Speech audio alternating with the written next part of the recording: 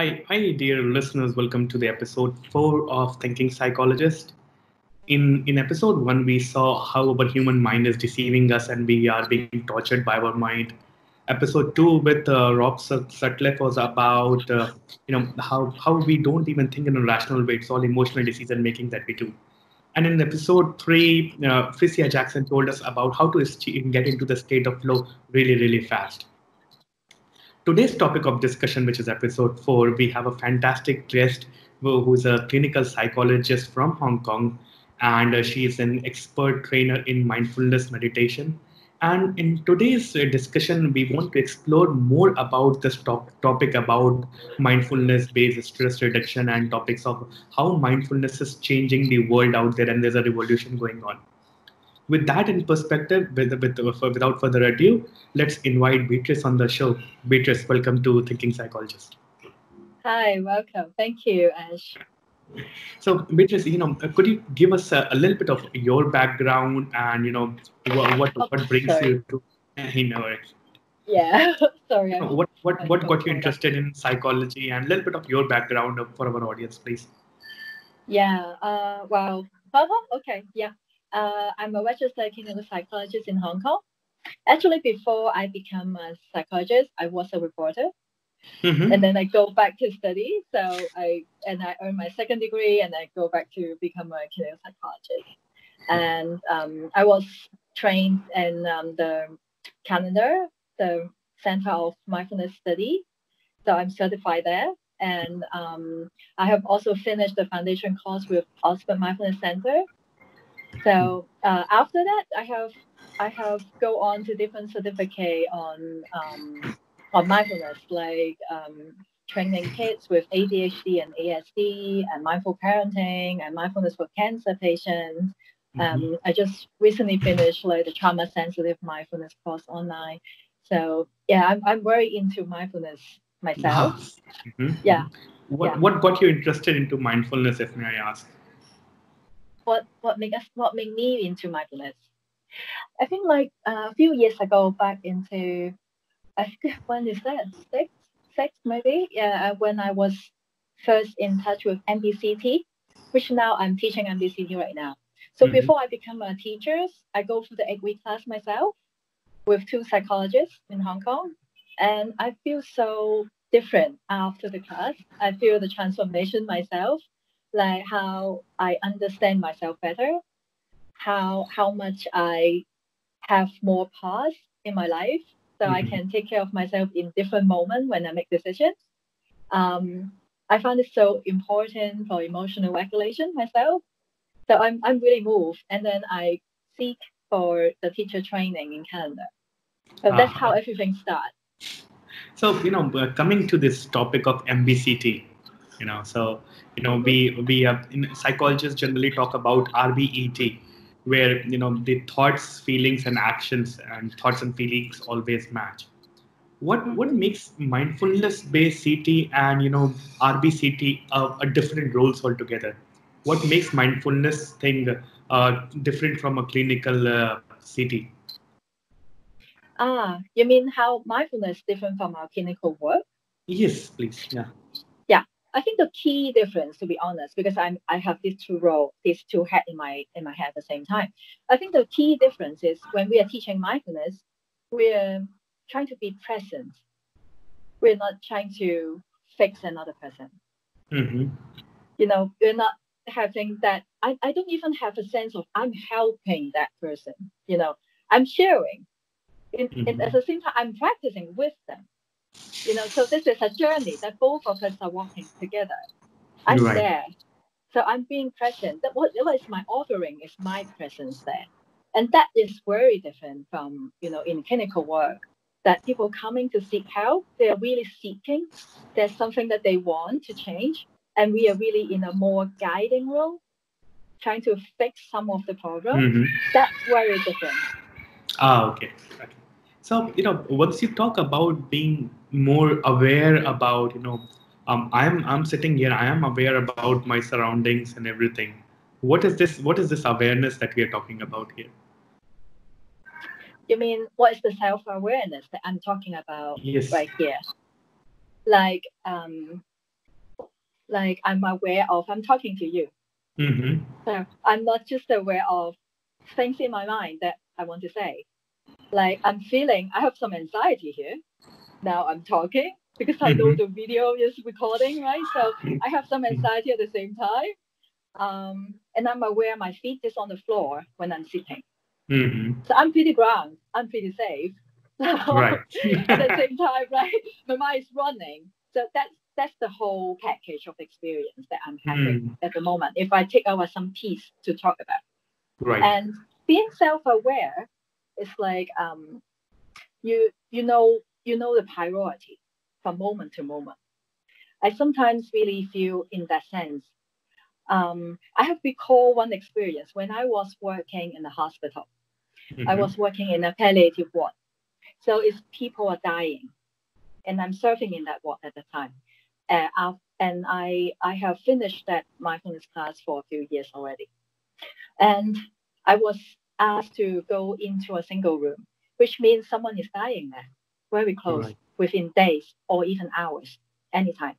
So I have to go inside because the doctor referred me to see his wife. They worry about the grief of his wife. So before I go in, first thing in my mind is, why you don't refer me earlier? You know, Mm-hmm. that person is dying. I just come to know the wife and I'm going to support her for something. So it's a very intimate journey, Mm-hmm. about grieving your husband, right? And I'm just coming out of the blue in her life. Right. So first I have anxiety right there. Okay, and I go in. And then I see people surrounding the bed, very sad, but doing nothing because nothing you can do when Right. someone is Yeah.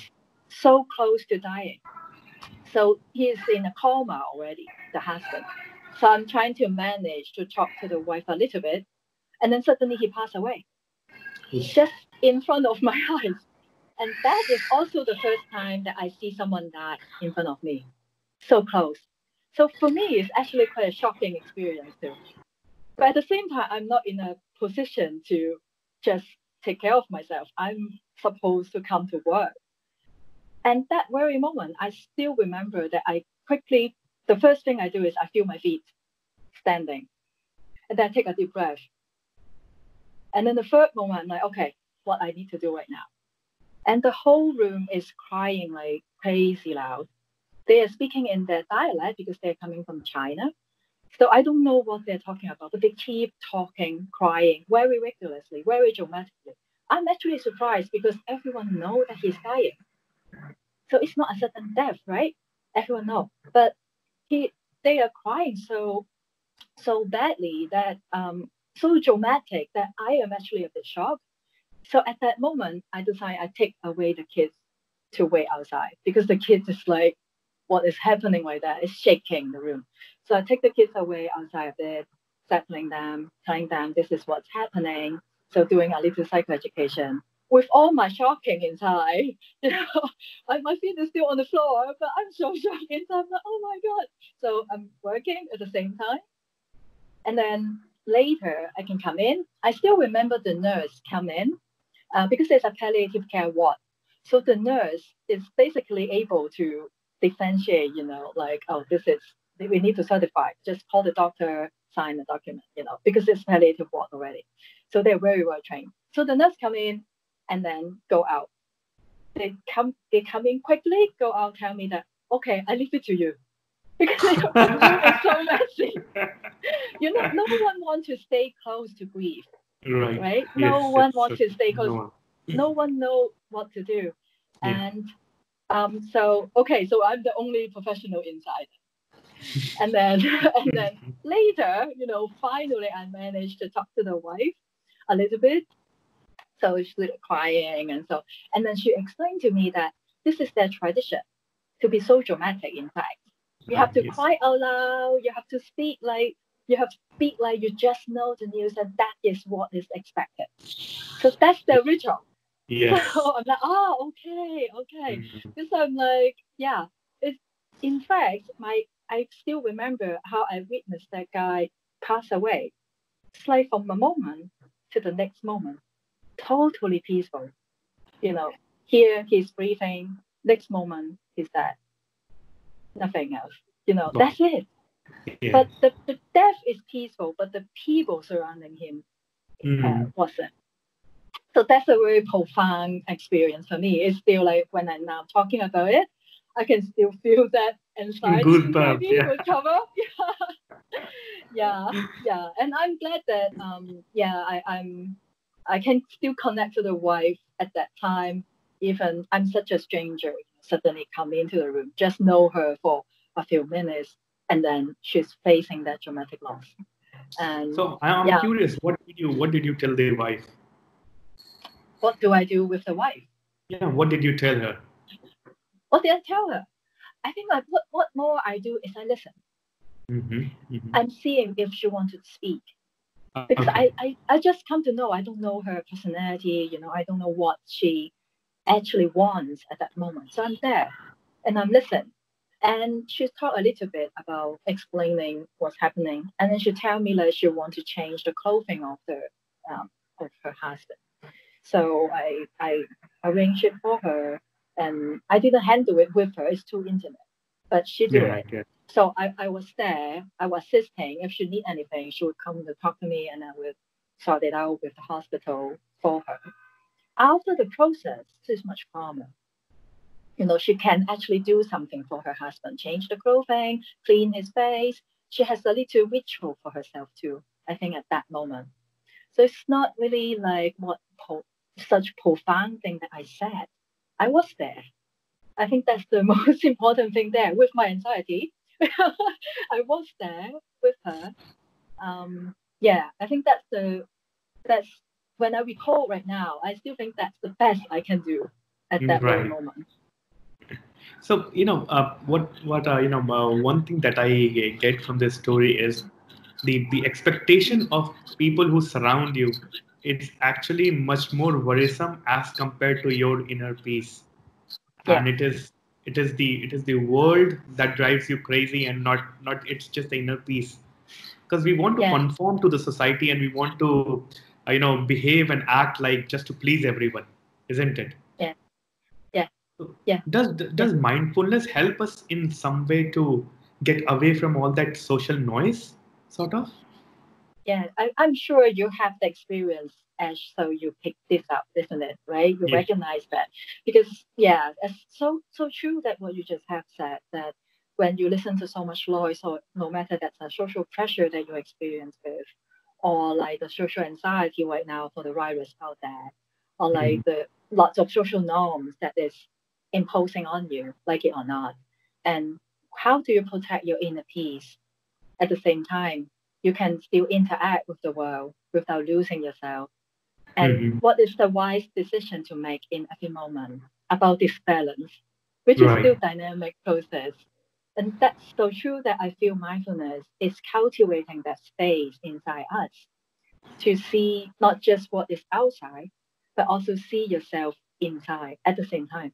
If you Right. can hold that landscape in a more peaceful mind, then there would be, I think there would be a wiser decision coming up in some of the moment. I can't say that, since then we don't make mistake anymore, or Mhm. we don't do anything we regret anymore, even the best decision. But still, I do think that space that mindfulness creates is really important. And that is part of the self-awareness that I'm talking about. I'd like to just add a point about my personal experience with the meditation now. Uh, Sort of, it has changed the way once you slow down the things and you slow down your thought process.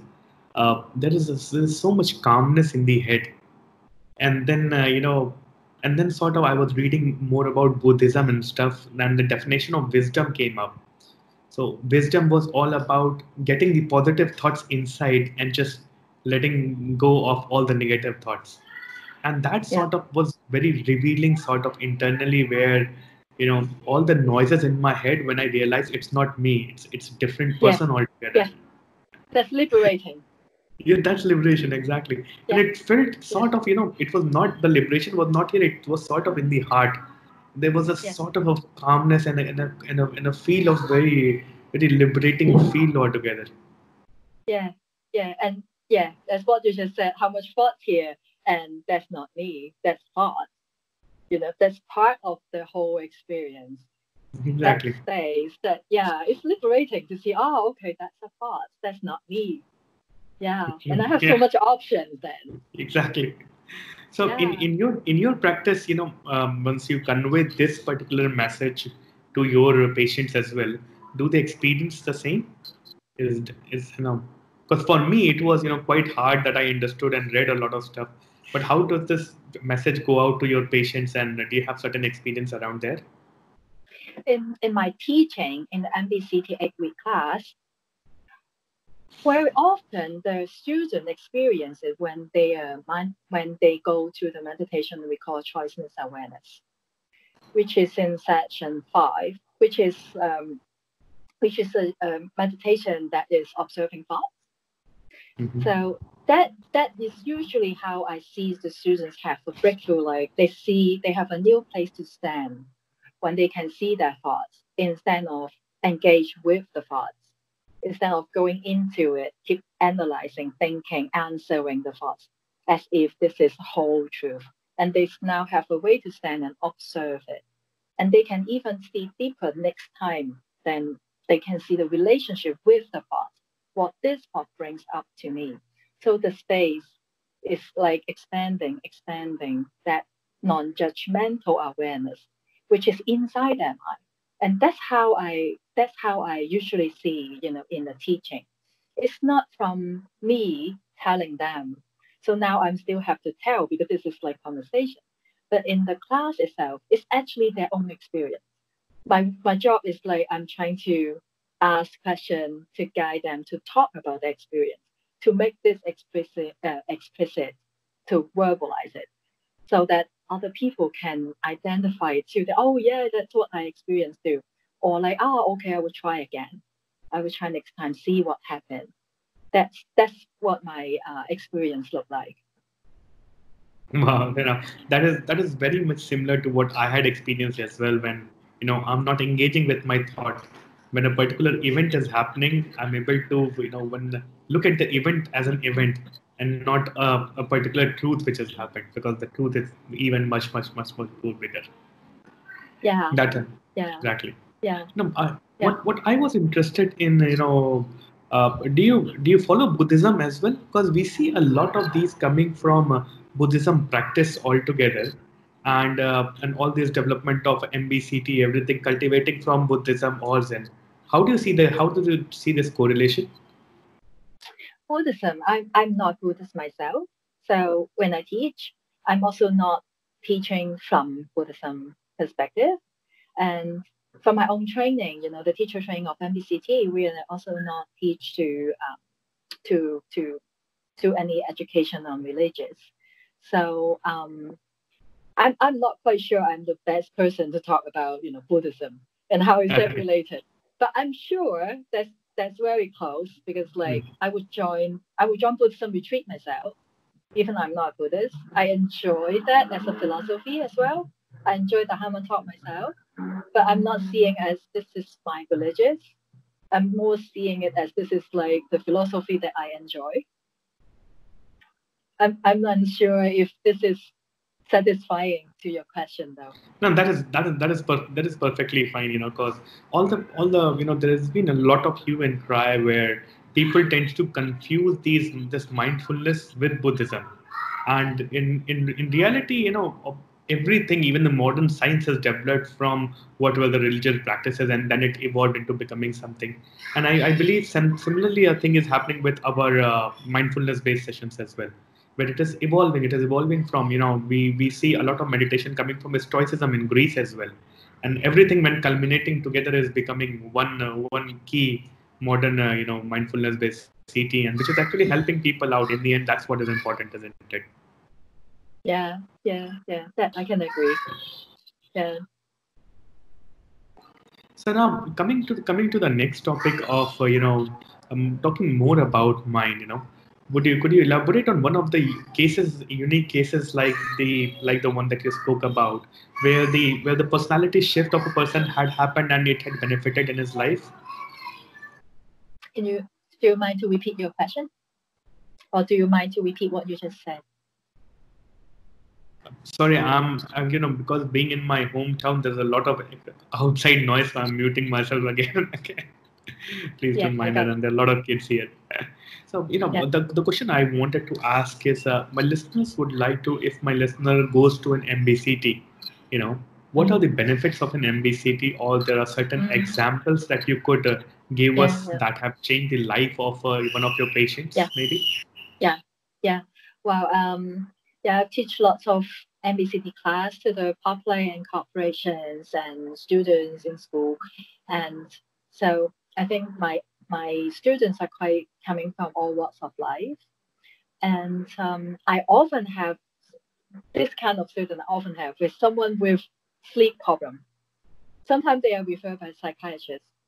So they come like one of my students is she has the higher dosage of the hypnotic that she's taking. So the psychiatrist refer her to the class, hoping she can manage her sleep without adding more drugs. And after 8 weeks, she actually reducing it. So it's definitely exceed her expectation. So that is quite common, sleep disturbance in our modern society, chronic stressful life.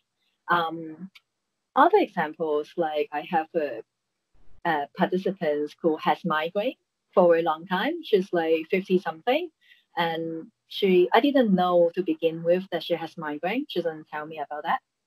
But she joined in the class, and then like in the middle of it, I realized, oh, she can read. So I didn't even know the notes that I'm distributing to her that she actually can't read it. So it's like in the middle of the class I find out. But she's really diligent. She is really into the practice every day. After the class, to come to me, she tell me that she has migraine for 30 years. Every month she has to take drugs for a few days, and that will make her vomit, and she can't go to work.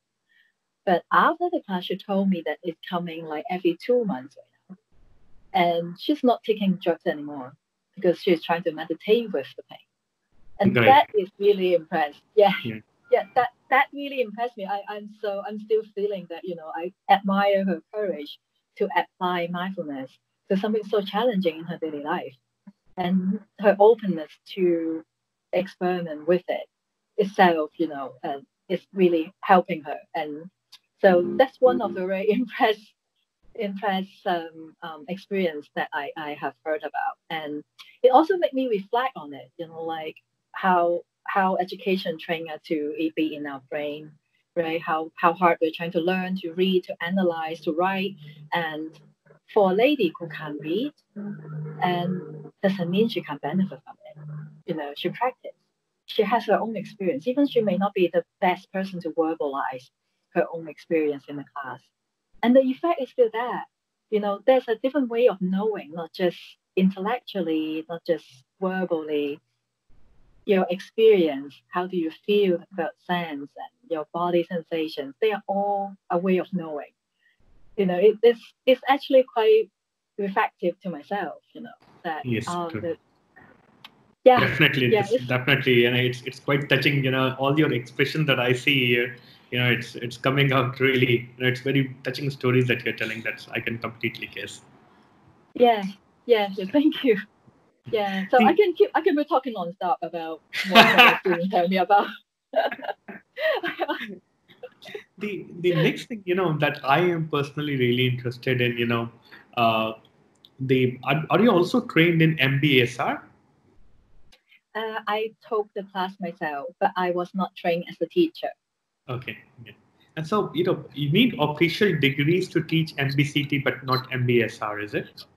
Yeah, Okay. yes. So, and what's the key difference between MBSR and MBCT? To my knowledge, they are like 80% the same. Mm-hmm. So like most of the accents are the same. But MBCT is more structured because it's borrowed from MBSR by three clinical psychologists, designing with a purpose in their mind is to reduce the depression's relapse prevention. So it's to prevent the depressed patient to relapse. So they make the class really structured, and they have cognitive exercise inside it, which is really focused on emotions, or you can say psychoeducation about depression. So they have that elements which MBSR doesn't have. But MBSR have stress reaction information there, which Mm-hmm. MBCT doesn't cover. Most of the practice is the same. MBSR has a little bit more emphasis on loving kindness Okay. compared to MBCT. We don't practice loving kindness meditation directly, but MBSR they practice that too. So the variation is like, yeah, to my knowledge, it's like 20% of it. But the delivery is a little different. I would say the structure of MBCT is more designed around mood issues. Okay.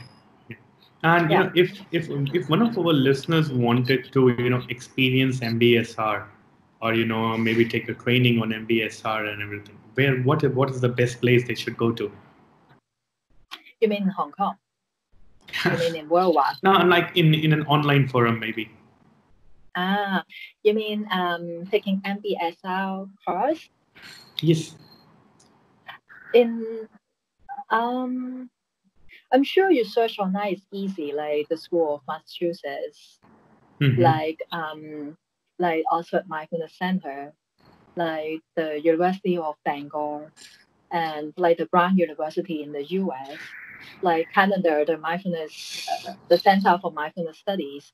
They are institutions that I know that I'm sure they have online course right now because of the virus condition. Right. So Yes. yeah, I'm sure they can easily find it. True. In Hong Kong is a different story though. Yeah. Yeah, yeah. So, if coming to this is gonna be a really, you might, call it a funny question, but imagine a scenario in which the everyone in the whole world becomes mindful of their actions. You know, Mm. how do you think that world would look like? Well, I really don't know. Yeah, I really don't know. To be honest, I really don't know. But you remind me, this question remind me about John Kabat-Zinn has actually extended the definition of mindfulness after after many years. So first, the definition is very operational. Like mindfulness is paying attention in a particular time, non-judgmentally, um, here and now. Like very technical, operational. And then he adds something at the back later, saying that with kindness and wisdom, something like that. So I Mm-hmm. think it's like more focused on like when the mindfulness phenomenon spread out over the world, like everyone is talking about Right. mindfulness. So there's more discussion like can people be mindful for killing someone? Can people be mindful but doing something bad, selfish for their own interest, take advantage, whatever. So he's putting that sign of mindfulness, with the ideas that it's about bringing kindness and wisdom to your life Mm. as part of the definition. I think Right. that really speaks, how he orient mindfulness to the general public, and it could be misused in many ways too, right? So, Yeah. so yeah, I don't know. I don't know what will happen, if everyone is mindful, and how is that going to be? Yeah. So, very right. Who's this gentleman that you just quoted? Who's Can put you this say it again? perspective? Who is this gentleman that you just spoke about? He has put kindness and virtue in mindfulness. Who is this guy? It's John Kabat-Zinn is the father of Ah, John mindfulness. Kabat-Zinn. Okay, yeah, Yes, I know yeah, him. yeah. He started I'm sure. every course and everyone that I'm interacting with. His name is coming up front where he Yeah, started the father of modern mindfulness-based psychology and stuff that he started. yeah, Fantastic. yeah. And anything else? Any kind wise words that you would like our audience to take away, like a takeaway thought for them to carry at the end of this episode, and they can implement in their daily life. Uh, Just as a thought. yeah. Thanks for that. I can't say this are wise words that I'm giving. Probably it's like something. It's like a gift I received from someone in my mindfulness journey, and now I'm handing it over to you. For me, it's I think I hope the listeners or the audience, whatever you're already practicing mindfulness or not, give it a try. If you're not, give it, go online, search it. Lots of actually free resources available, apps available. If you're English speaker, lots of it. Just go for it and try it out, and have a very open mind to see what comes up to you, what your experience look like to you, and trying to be as curious as possible to see your experience.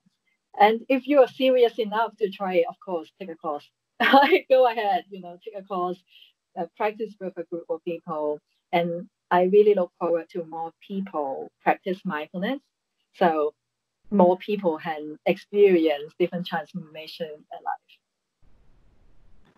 Superb. This was a fantastic interactive session with you, Beatrice. I would like to thank you again for being on the show, Yes. I'm gonna leave your profile links to at the end of this session podcast. It's gonna be on YouTube as well, so that people can go and search you. And maybe if we get a listener from Hong Kong, maybe they'll contact you as well to learn more about mindfulness-based, MBCT and stuff. Yeah. Thank you. Thank Thanks you again for for the being on interview the show. too. Yeah. Great. Thank you. Thanks, Beatrice. Have a Thank nice you. day.